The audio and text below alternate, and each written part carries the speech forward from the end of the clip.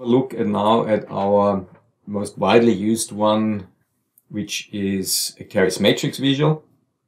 And here we have a completely new visual.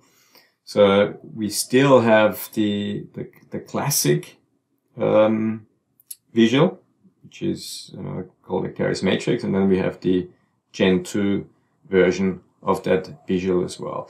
And there's some major differences now. The key one is that in the previous version of the visual, we calculated roll-ups, we aggregated them. And when you used DAX measures, they were displayed correctly on the base level, but with the roll-up, they were aggregated. And this is obviously not necessarily something that you need all the times. Often you want to see the correctly calculated DAX totals.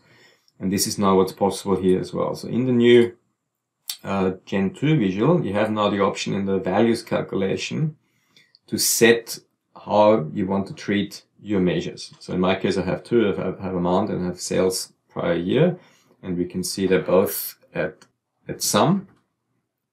But if I want to use, and let's use a real life example. If I put here, for example, now a DAX calculation, let's take the forecasting accuracy and put that into the visual as well. So now I have a third measure here, and that's a DAX measure that calculates the forecast accuracy. So it compares the forecast or budget of the previous year to the actual outcome.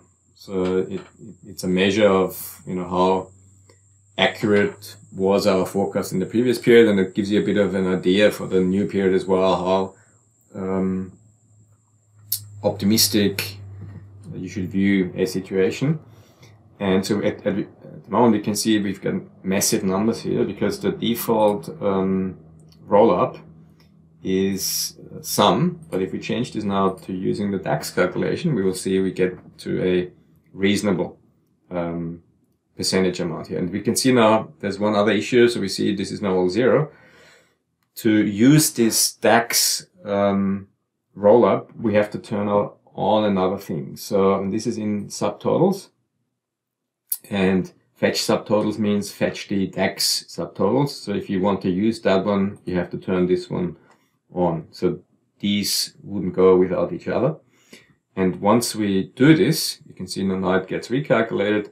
We will get the correct DAX totals here. Now we see we've got proper numbers here and not the default sum aggregation. The other new thing is now that in addition to the normal, quite powerful conditional formatting features where you can set your own conditions using the variable approach, where you have really unlimited options to set your conditional formatting or setting of the conditional formatting rules. You also now have the option to do this by level. So previously this was one for all. So you can see now all the measures, and the GT is for grand totals. So this means if you have totals here, you can set different conditional formatting rules to the base level ones that you set up here in the conditional formatting. So another great new feature.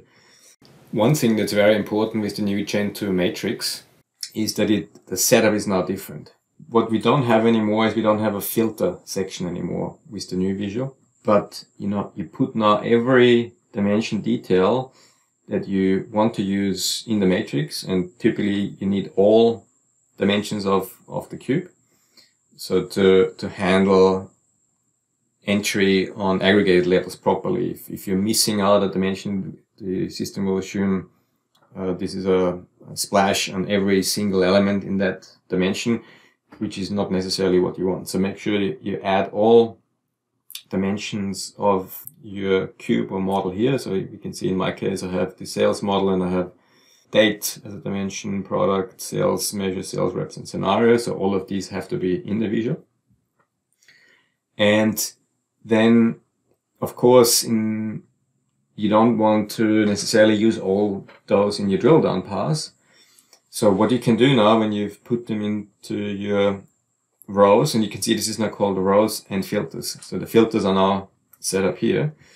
You have to then specify in the visual that some of these are not actually navigation path, but they are filters. And you do this by going into the visual properties, going into field UI, and you can see now for every field that you've put in the visual, you have now a new option here, filter on. And what filter on means is that this dimension element, for example, the sales measure name, is not considered a drill down path, but is a filter. So in this case, you just do this. When you set this up, so the sales rep name would be now a filter. I want to use the sales measure name as a filter. I want to use the scenario as a filter. And so these are typically the ones that you have here. So these are the filters that filter the visual, and these are then the dimension elements that you also want to use as a filter in the visual. So when you do now the drill down pass, you see the drill down pass only goes from product group to product, and not including the scenario, the sales rep, and the sales measures, because I've marked them as a filter. So a very important thing to keep in mind when you're using the new Gen 2 version of the visual.